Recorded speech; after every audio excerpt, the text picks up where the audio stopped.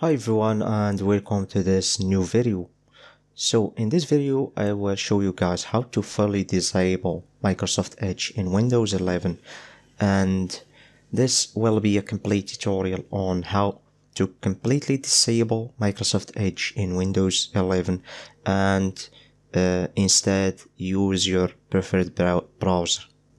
However, if you want to make sure that no click of your will trigger the Microsoft Edge, you're on the right place. So let's start the tutorial, and first of all you will need to navigate through the settings, and here in this page just click on the apps. So after that you will have this in the left menu here you will see the default app section, as you can see, and directly after navigating through this menu you'll see that here is section for every option on the Windows 11.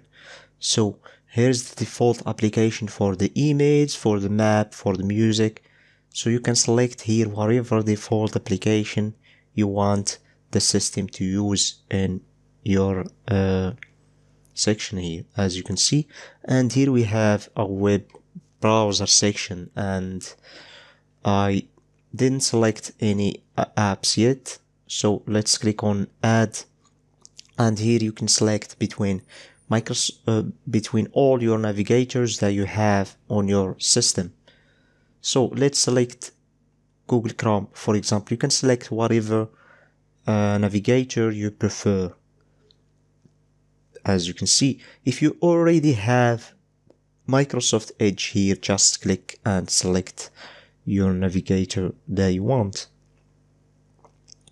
And here, after directly selecting this navigator, everything will be changed to and be opened by default with Google Chrome instead of Microsoft Edge. And that's it, guys. That's how you can do it. You can just close this tab and everything will be saved automatically.